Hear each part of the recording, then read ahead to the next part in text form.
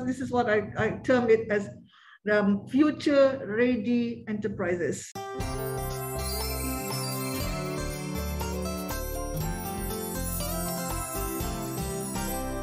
My take, Dato, is a few qualities are needed, right? Number one, you are saying the ability to be agile, to pivot to new businesses, new opportunities when the tried and traditional start to flounder or being affected by external circumstances beyond your control, for example, COVID. And the third quality is being very, ahead of the curve in terms of your knowledge and understanding of technology. Because I think these days, every business, whether you're in manufacturing, whether you're in retail, whether you're in wholesale, whatever industry, you got to get to grasp with technology.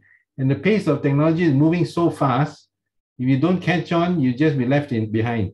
And as technology becomes more and more, broad-based, actually the cost of adoption becomes cheaper and cheaper, right?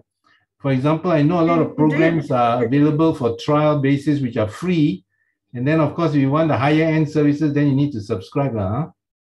Yeah, okay. Yeah, great. So spot on, Peter, because this is what I term it as future-ready enterprises. Yes. If they are not ready, if they don't have these attributes of being able to anticipate, I call them, they must have the anticipatory skills of knowing what's in front of them, right? They must anticipate 10 steps ahead of them. They must be aware of the environment across them, whether it is left, right, center, front, and back. They've got to be able to be aware of what's happening around them in terms of competition.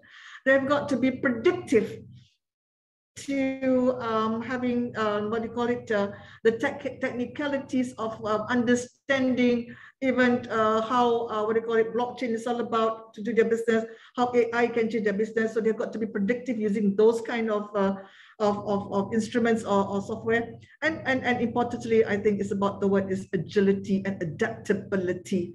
They have to look into that.